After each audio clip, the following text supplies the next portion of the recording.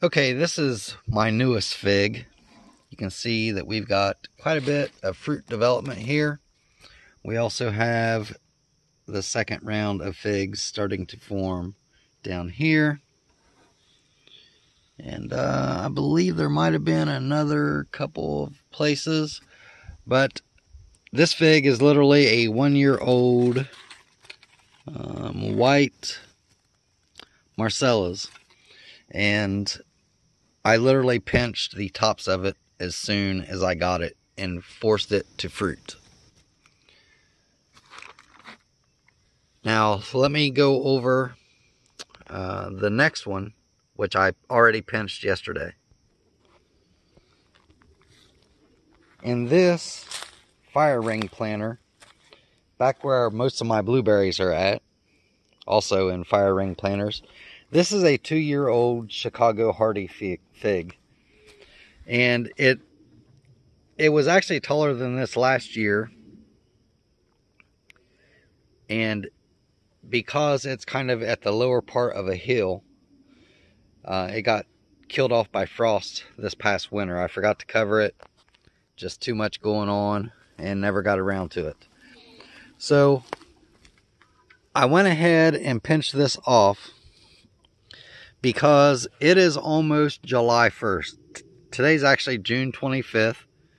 And the reason that I pinched it off was it didn't look like it was going to produce any fruit yet. But I want it to fruit, and I want the fruit to have enough time to ripen before the weather gets cold. So before the first frost date in northern Kentucky, zone 6B, and I'm needing about 100 days, give or take, for that to happen. So being that July 1st is coming up, we would have July, August, September. That's about 90 days. And then the first week or two of October. Usually we see our first frost here in about the middle toward the end of October. So I wanted to go ahead and get this pinched now. Now, actually, in just one day, I've already seen, we go right down here, one day after pinching, you can already see right there, in between, let me see if I can get this to focus better.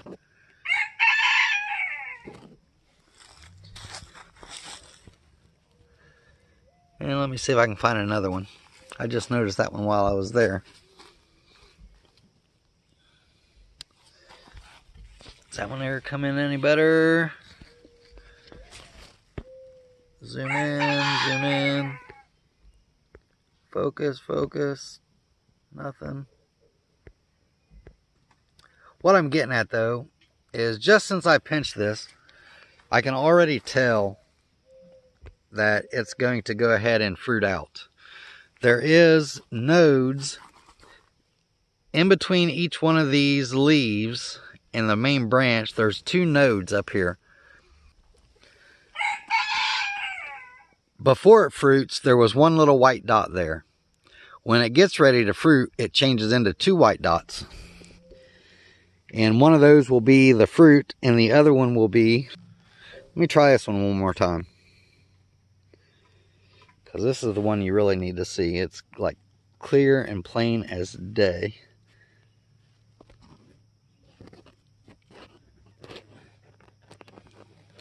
I just can't believe this is going to be so difficult.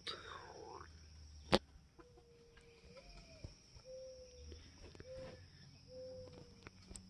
I had my other camera, I could probably... Oh, there we go. So see how you got like the 2 white dots that are right about the end of my finger? There you go. You can see it again. There's 2 white dots. One of those would be a fruit. One of those would be another branch. And it's happened pretty quick just since I pinched them yesterday. Now, as soon as it starts to form fruit on this, I'll go ahead and switch the fertilizer to a different type. The same Miracle Grow bloom that I use on the bananas to kind of force them to fruit also. So now let me show you how to pinch a fig in this next one.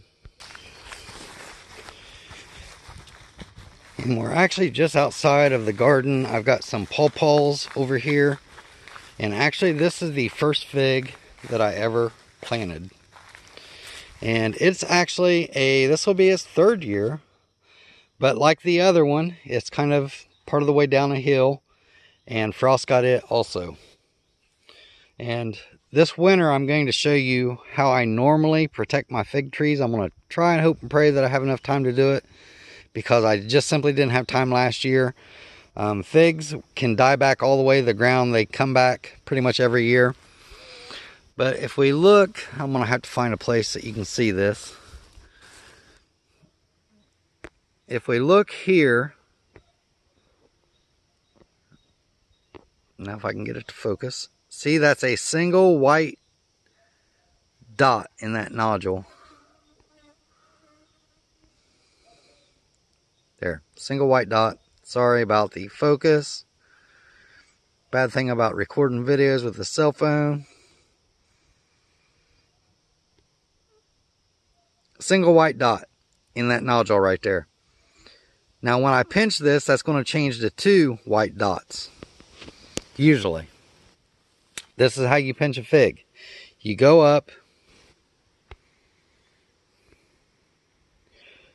For each branch that you want to fruit, they say that it should have at least 5 leaves on it. So this right here obviously has at least 5 leaves. You come up, you find the highest point of that branch. Now you can actually see here, there's like a fork right here. Well, if I can get in there. This fork right here. This one over here is going to be a new branch. This one here is the main growing one. You pinch that off.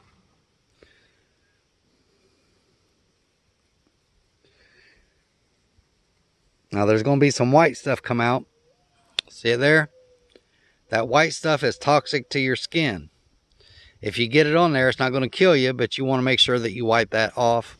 Wash it off with soap and water after you're done pinching your figs.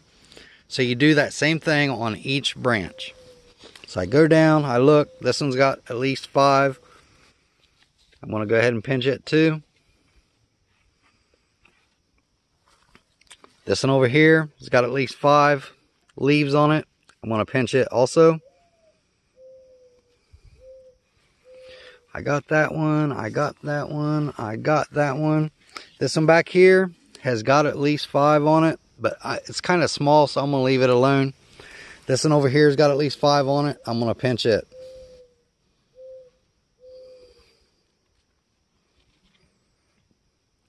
Alright, so now what we've done is we have just forced this plant to go ahead and fruit. And I'll do an update video when it does fruit for this one and also the other fig tree. It should happen within, a couple weeks.